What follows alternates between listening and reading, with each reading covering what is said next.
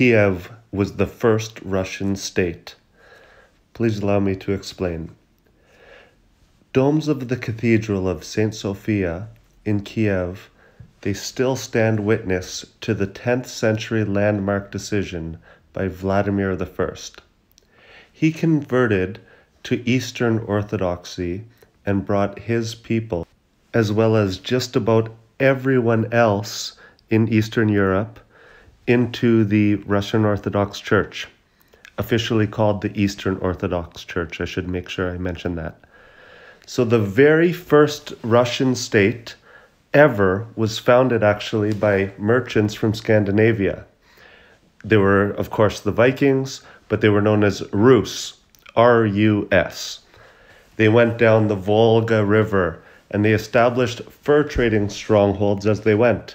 So in a lot of ways, it mirrored French, English, and Dutch exploration into North America.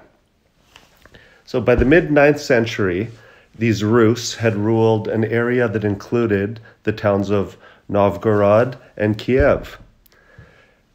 The riverside site of Kyiv turned out to be an excellent place for trade and defense, and it started to prosper right away.